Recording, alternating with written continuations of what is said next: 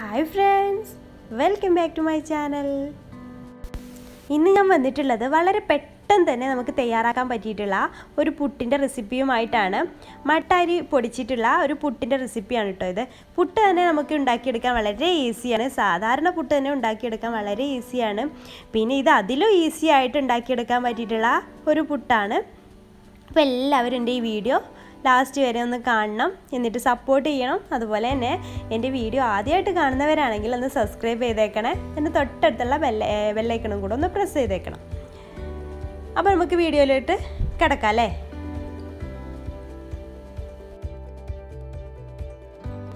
ഞാൻ നേരത്തെ പറഞ്ഞല്ലോ മട്ടരി കൊണ്ടാണ് ഇത് ഉണ്ടാക്കിയെടുക്കുന്നതെന്ന്. അപ്പോൾ ഇത് ഞാൻ ഉണ്ടാക്കിയതല്ല കേട്ടോ. എനിക്ക് ഇതിൻ്റെ പ്രോസസ്സൊന്നും കറക്റ്റായിട്ട് അറിയില്ല. ഇത് ഇക്കയുടെ ഉമ്മ ഉണ്ടാക്കിയിട്ട് എനിക്ക് തന്നതാണ്. ഈ പൊടി പുട്ടിന് നല്ല ടേസ്റ്റാണെന്ന് പറഞ്ഞിട്ട് തന്നതാണ്. അപ്പോൾ ഇത് ഉണ്ടാക്കിയെടുക്കുന്നത് ഉമ്മ പറഞ്ഞു തന്ന മെത്തേഡ് ഞാൻ പറഞ്ഞുതരാം. അരി കഴുകിയതിന് ശേഷം വെള്ളം വാർന്നതിന് ശേഷം നമുക്ക് ഫാനിൻ്റെ ചോട്ടിലിട്ടിട്ടാണ് ഉമ്മ ഇത് ഉണക്കിയെടുത്തത്. എന്നിട്ട് പൊടിച്ചെടുത്തതാണ്. എന്നിട്ട് മില്ലിൽ കൊണ്ടുപോയിട്ട് പൊടിച്ചെടുത്തതാണ്. അപ്പോൾ ഞാനിത് ഒരു 2 ഗ്ലാസ് പൊടിയാണ് എടുക്കുന്നത്. ഈ 2 ഗ്ലാസ് പൊടി എടുത്താൽ 2 കുറ്റിക്കുള്ള പുട്ട് കറക്റ്റായിരിക്കും. അങ്ങനെ 2 ഗ്ലാസ് പൊടി ഞാൻ എടുത്തിട്ടുണ്ട്. ഈ പൊടി ഞാൻ ഫ്രിഡ്ജിലാണ് കേട്ടോ സൂക്ഷിച്ച് വെക്കാറ്. പിന്നെ ഈ പൊടി ചെറുതായിട്ടൊന്ന് വറുത്തിട്ടുണ്ട് കേട്ടോ. ഒരു വറവിൻ്റെ ടേസ്റ്റ് കിട്ടാൻ വേണ്ടിയിട്ട് ചെറുതായിട്ടൊന്ന് വറുത്തിട്ടാണ് ഉമ്മ കൊടുത്തയച്ചിട്ടുള്ളത്. പിന്നെ ഇതിലേക്ക് ആവശ്യമായിട്ടുള്ള ഉപ്പ് ഞാൻ ചേർത്ത് കൊടുത്തിട്ടുണ്ട്.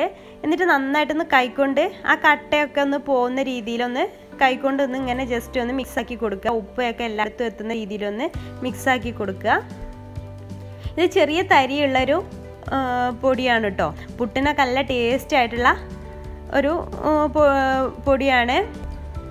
ഇൻസ്റ്റൻറ്റ് പുട്ടുപൊടി എന്ന് തന്നെ പറയാം നമുക്ക്. പുട്ടുപൊടിയുടെ ഉണ്ടാക്കുന്ന പുട്ടിനേക്കാൾ ടേസ്റ്റാണ് കേട്ടോ ഇത്. അപ്പോൾ ഇതിലേക്ക് ആവശ്യമായിട്ടുള്ള വെള്ളം നമുക്കിങ്ങനെ ചേർത്ത് കൊടുക്കാം. കുറേശ്ശെ ആയിട്ട് ചേർത്ത് കൊടുക്കാം. നമുക്കിത് മിക്സ് ചെയ്തെടുക്കാനായിട്ട് നല്ല ഈസിയാണ്. നമ്മുടെ സാധാ പുട്ടുപൊടിയൊക്കെ ഇങ്ങനെ മിക്സ് ചെയ്തെടുക്കുമ്പോൾ ഇങ്ങനെ കട്ടയായിട്ട് വരുമല്ലോ. ഇതിന് ആ പ്രോബ്ലം ഒന്നുമില്ല. പെട്ടെന്ന് തന്നെ നമുക്കിത് നനച്ചെടുക്കാനായിട്ട് പറ്റും.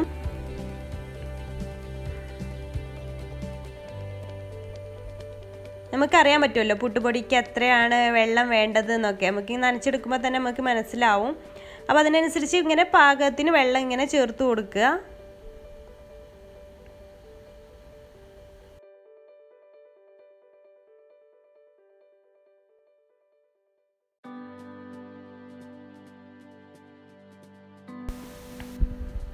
ഇനി ഇത് കറക്റ്റ് പരുവമാണോ എന്നറിയാൻ വേണ്ടിയിട്ട് നമ്മളിത് ഇങ്ങനെ പൊടി എടുത്തിട്ട് ഇങ്ങനെ കയ്യിലെടുത്തിട്ട് ഇതുപോലെ ഒന്ന് ആക്കി കൊടുക്കുക. അപ്പോൾ ഇതുപോലെ ഉണ്ടയായിട്ട് നമുക്ക് കിട്ടുകയാണെങ്കിൽ ഇത് കറക്റ്റ് പരുവമാണ് കേട്ടോ. ഈ ഒരു ലെവലിലേക്കായാൽ നമ്മുടെ പുട്ട് നല്ല സോഫ്റ്റായിട്ട് നമുക്ക് കിട്ടും. അപ്പോൾ ഇത് നമുക്ക് മാറ്റി വെക്കാം. ഇനി നമുക്കിത് പുട്ടൊന്ന് ചുട്ടെടുക്കണം. അപ്പോൾ അതിന് വേണ്ടിയിട്ട് ഞാൻ പുട്ടുകുറ്റി എടുത്തിട്ടുണ്ട്. അതിലേക്ക് തേങ്ങ ഇട്ട് കൊടുത്തിട്ട് നമ്മൾ സാധാ പുട്ട് ചുടുന്ന പോലെ തന്നെ ഒന്ന് ചുട്ടെടുക്കുക.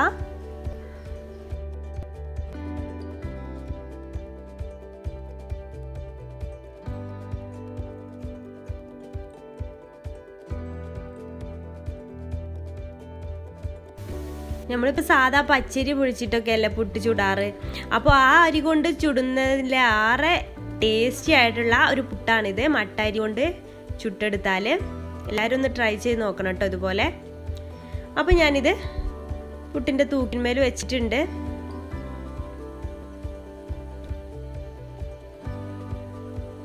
ഞാൻ പറഞ്ഞല്ലോ ഈ ഒരു അളവിൽ ഞാൻ 2 കുറ്റി ഇതുപോലത്തെ കുറ്റിയിൽ 2 കുറ്റി പുട്ടാണ് ചുട്ടെടുക്കുന്നത്.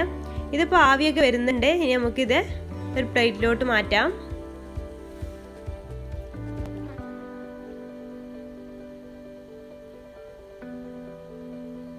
അപ്പം ഇവിടെ ആവി പറക്കുന്ന നല്ല സോഫ്റ്റ് പുട്ട് ഇവിടെ റെഡി ആയിട്ടുണ്ട്.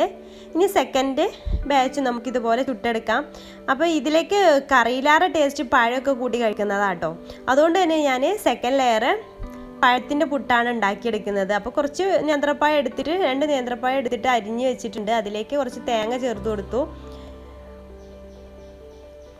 പിന്നെ ഒരു സ്പൂൺ നെയ്യ് ചേർത്ത് കൊടുത്തിട്ടുണ്ട്.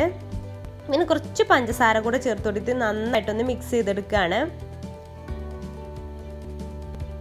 പിന്നെ ഞാൻ ഇതിനു മുമ്പൊരു പുട്ട് ഞാൻ അപ്ലോഡ് ചെയ്തിരുന്നു കേട്ടോ. ഒരു സോഫ്റ്റ് പുട്ട്, ബാക്കി വരുന്ന ചോറ് കൊണ്ട് ഉണ്ടാക്കാൻ പറ്റുന്ന ഒരു സോഫ്റ്റ് പുട്ട് ഞാൻ ഇതിനു മുമ്പ് അപ്ലോഡ് ചെയ്തിരുന്നു. അത് കാണാത്തവരുണ്ടെങ്കിൽ ഒന്ന് കണ്ടു നോക്കണം കേട്ടോ. എൻ്റെ ഡിസ്ക്രിപ്ഷൻ ബോക്സിൽ ഞാൻ അതിൻ്റെ ലിങ്ക് ആഡ് ചെയ്യുന്നുണ്ട്.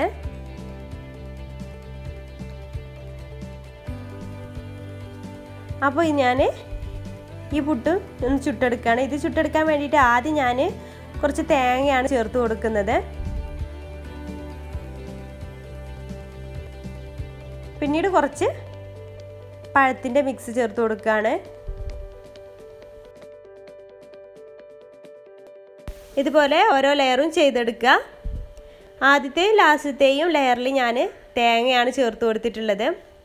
ഇത് മറ്റേ സാധാ നമ്മൾ തേങ്ങ ഇട്ടുകൊണ്ട് ഉണ്ടാക്കുന്ന പുട്ടിൻ്റെ അതിലേറെ ടൈം പിടിക്കും കേട്ടോ ആവി വരാനായിട്ട്. കാരണം പഴമൊക്കെ ഉള്ളത് കൊണ്ട് തന്നെ ആവി വരാനായിട്ട് അതിലേറെ ടൈം പിടിക്കും. അപ്പോൾ ആവി ഒന്നില്ല വിചാരിച്ച് പേടിക്കൊന്നും വേണ്ട. കുറച്ച് കഴിഞ്ഞാൽ ആവി വരാനായിട്ട് തുടങ്ങും.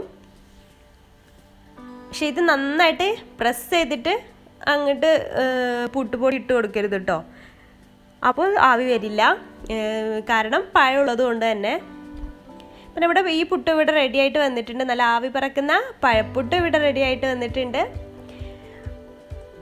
അപ്പോൾ എല്ലാവരും ഒന്ന് ട്രൈ ചെയ്ത് നോക്കണം. ഞങ്ങൾ ഇതിന് സൈഡായിട്ട് പഴമാണ് കൂട്ടി കഴിച്ചിട്ടുള്ളത്. മൈസൂർ പഴം കൂട്ടിയിട്ട് ഈ പുട്ട് കഴിച്ചാൽ നല്ല ടേസ്റ്റാണ് കേട്ടോ.